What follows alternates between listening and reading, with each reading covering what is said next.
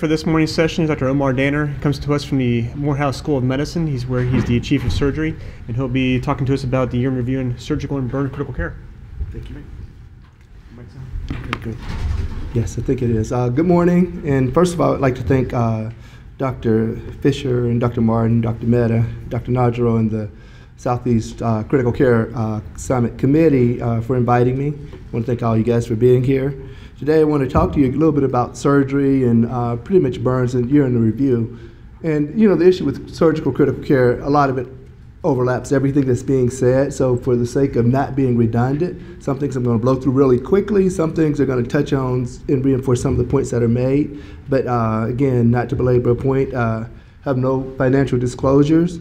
The first thing I want to do is just kind of talk about something that's in the realm of surgery and then quickly deviate away from that. But one of the things that we face in our realm of trauma and critical care is patients who have basically rib fractures, flail chest, and a lot of times we end up having to deal with this.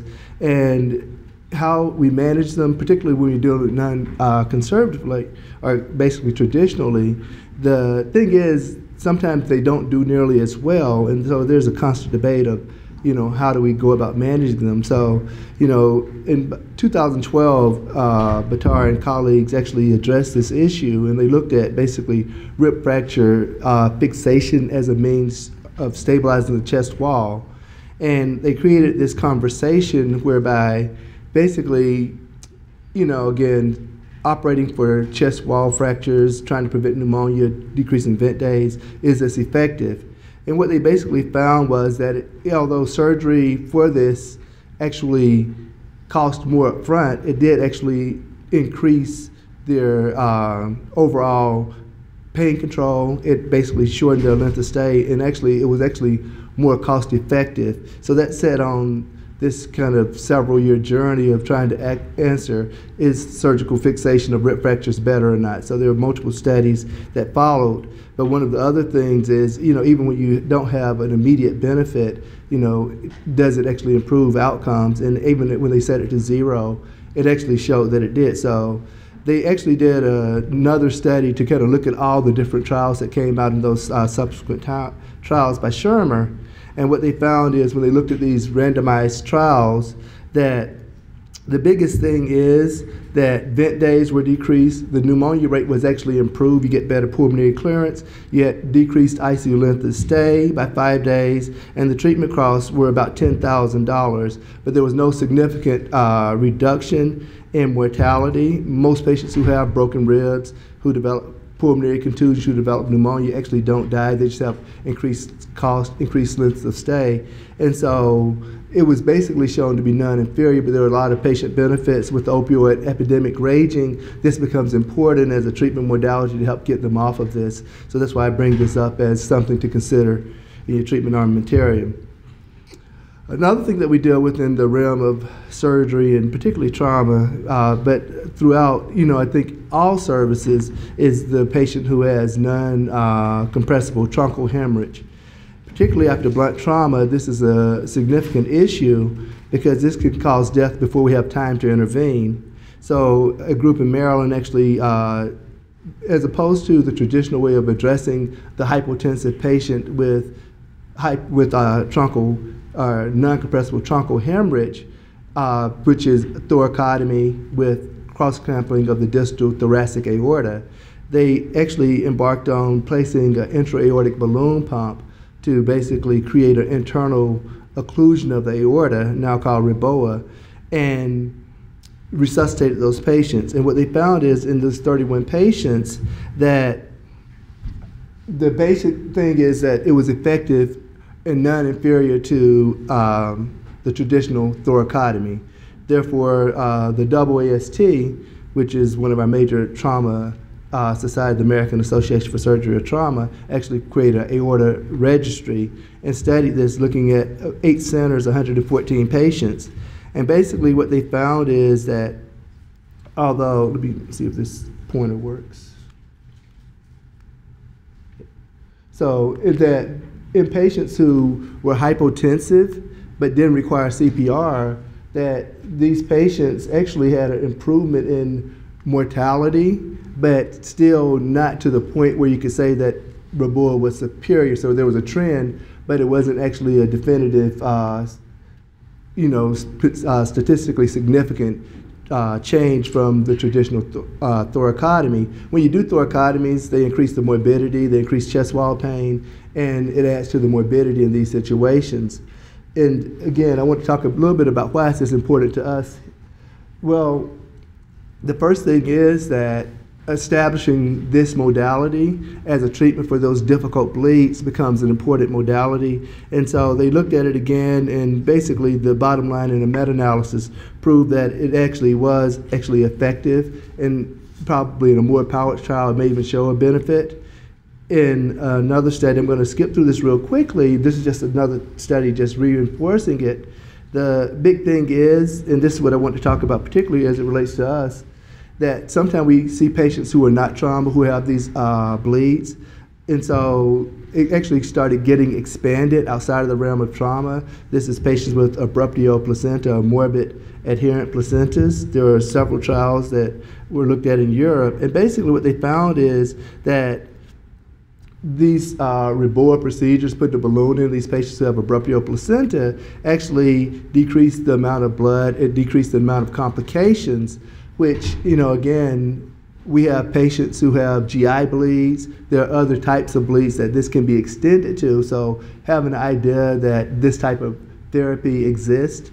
Another thing that was interesting in the study, that these catheters, which is actually a femoral line placed through the femoral artery, actually can be placed by interventional radiologists, by emergency medicine physicians, can be extended to other critical care attending. So adding things to the armamentarium, this may be a way to temporize that GI bleed that you're consulted on in the emergency room that's brought up to the MICU. And again, a lot of times they're kind of crashing and burning in the middle of the night, and we need somebody to kind of help temporize this until either you get surgical intervention or the gastroenterologist there to basically stop the bleed. So again, just knowing that that's available. The other thing that I want to talk about is just in the realm of burns, trying to figure out kind of who's going to be sick. A lot of time we use age as a criterion, and it's actually very difficult because we know age is just a number, and the physiology of the patient actually has a lot more to, does a lot more to determine the patient's outcome or basically disposition at the end of their care. So there was a study looking at the validation of emergency general surgery frailty scoring. Dr. Martin did a good job talking about all the different scoring systems, but frailty scoring is something that's becoming important as our population is aging. And so they looked at it in the burn population, first by looking at 100 patients, and 34 of the patients were determined to be frail. They used this to compare it to the other group, their study group, prospectively. And basically what they found is that patients classified as frail had statistically more complications, non-home discharges, ICU admissions, longer ICU stays, and in-hospital mortalities. So as we're trying to figure out how to stratify these patients who come to the MICU, to the burn unit, to the surgical ICU, there's a lot of extrapolatability of this, but trying to find that ideal scoring system is still a moving target for a lot of us. So further study is going to have to be done, but the abbreviated emergency general surgery frailty index accurately predicted morbidity and mortality in burn patients, and basically helped in planning. So when we talk about resource utilization and counseling of the family, this becomes something that may have some utility.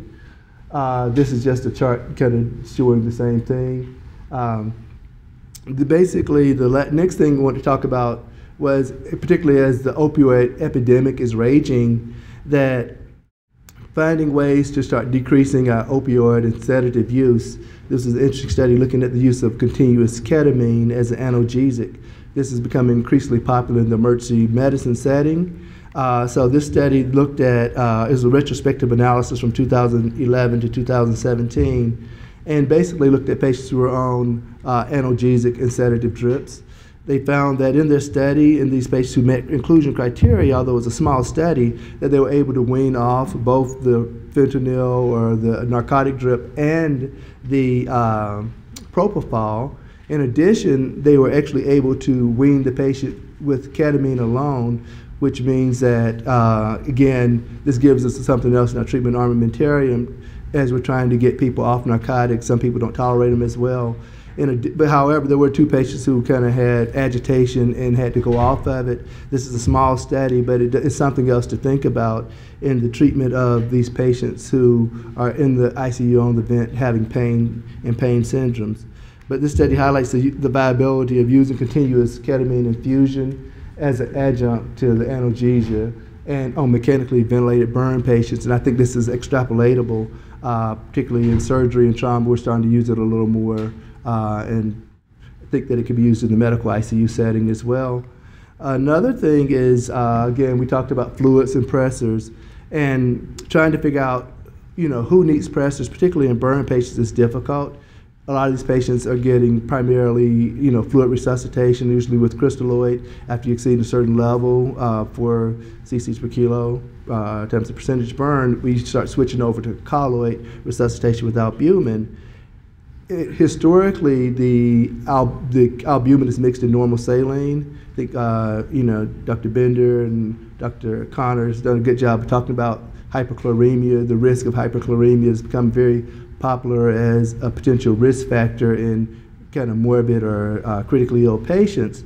And so in the patients, in the retrospective analysis in people who had large burns, what they found was that administering saline-based albumin actually led to worsening acidosis due to the hyperchloremia, and this may potentially worsen outcomes. So they basically, after they did their initial study, changed to using a fluid with half normal saline as the base.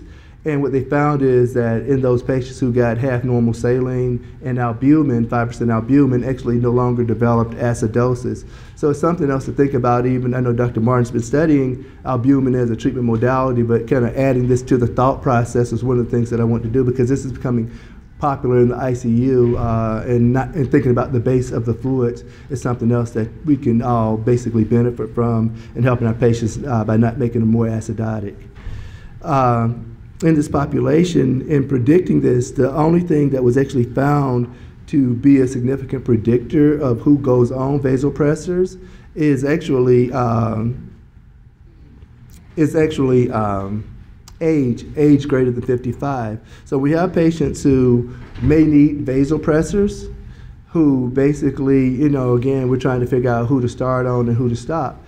The thing is that it's very hard to predict who's going to do it, and decreased time to reestablishing adequate perfusion actually leads to worse outcomes, worse organ failure. So again, the only thing that was actually found to be statistically significant was age greater than 55. But all these things tied together, that in older patients, starting presses early is important. In patients who you're resuscitating who require albumin, basically using decreased amounts of pure normal saline becomes important. And so all these in the end will help us as we're trying to take care of the sick population of patients. So I want to basically kind of end by just saying thanks for the opportunity to be here, because I think from a surgical perspective, again, I think more surgeons should actually be here. I think that there's a lot that we learn by kind of talking about, all the different things, particularly in the resuscitation and all the, from vent management to the neural management. And in the end, I think that we can continue to learn from each other.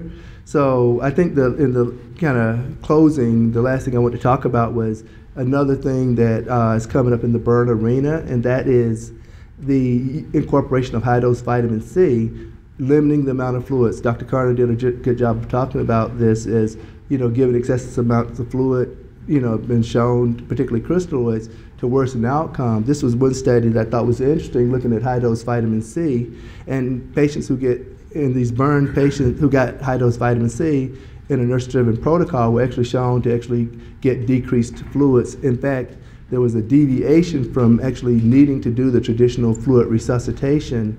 And so anything that we can do to advance the care of our patients, mitigate against harm, I think is actually advantageous. And so what they showed was that there was a decrease in the total resuscitation volume in the protocolized patients, which again may be something that benefits in other areas. And I think that it's something that needs further study because the population was very small. So that being said, this chart doesn't show anything, it's just kind of showing the same thing. But again, I want to just thank everybody for being here, and I want to stop right here and see if there's any questions.